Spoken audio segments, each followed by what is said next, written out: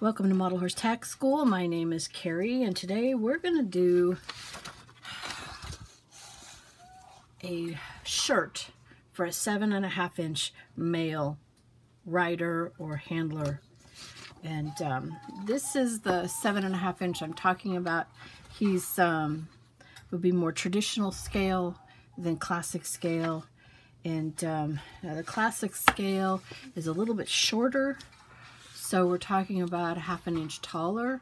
I'm sure you could probably resize this for the smaller classic sized riders. These are the ones I actually prefer, but in this case I'm picking him. He was a PBR rider, and so I want him to have a white shirt and black pants. Okay, the pattern is available on my website with the pants, so you get both the shirt and the pants.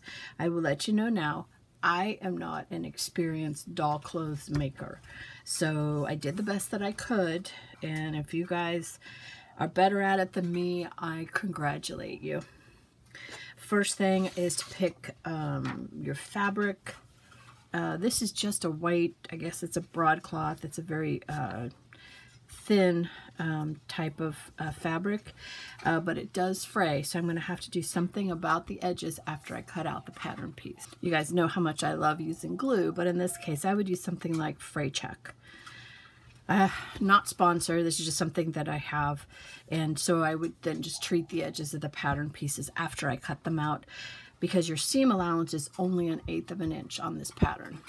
Okay, so these are the pieces cut out, and the fray check right now is drying, and as soon as it's completely dry, we'll start sewing. Okay, just a note about sewing. I personally am going to use a sewing machine. You could hand sew these. Either way is fine. I do recommend after every time you do a seam that you iron, because you only get one shot to iron. Okay, so I got my shoulders done.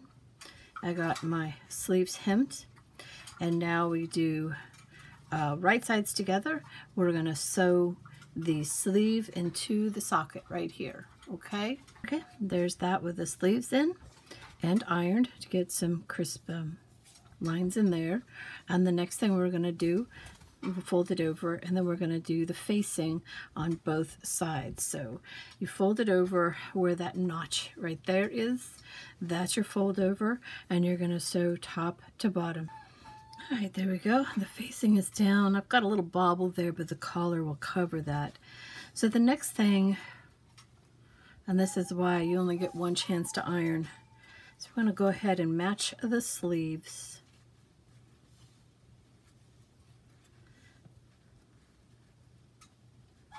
And we're going to go ahead and sew the entire side. Well, right now it kind of looks like scrubs for hospital. But we'll go ahead now and work on the collar, and we want it all the way around this way. So what I recommend is do it a little at a time. There's no rush. And what I'd like to do is try and get it where I want it to be in the end, which is just a little bit over there, and then go ahead and pin in the middle.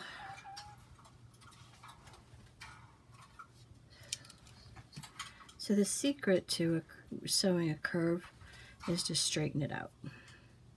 And that's what my sewing teacher taught me. Man, that was home ec in junior high school. Wow, long time ago.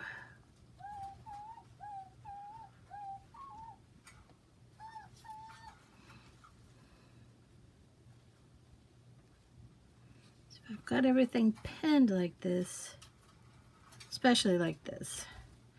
If it's pinned like this, I don't have to remove the pin until the needle's right there, and in a lot of cases it'll step right over. So let's go ahead and get that done. Here's our collar sewed and ironed, and so now what we need to do is do the points. So we're going to fold it right sides together, and we're just going to sew the points. And you should have, because this, I And if you can see that that seam is folded under from ironing, you should have extra on this side, okay? So even if the points don't exactly match up here, don't worry about it. What you want is just to make sure it's even all the way across. And then on both sides, we're just going to sew that to a point.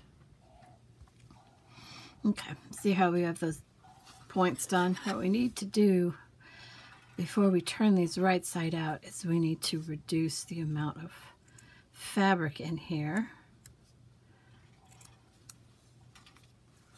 So I'm going to take off the point, and then I'm going to cut right in here. Okay, then we can flip our collar right side out. And it helps to have a stylus or something to push our points out. Let's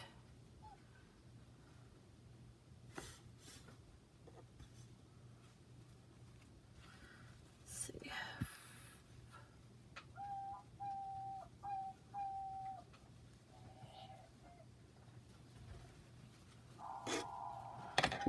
There we go. And now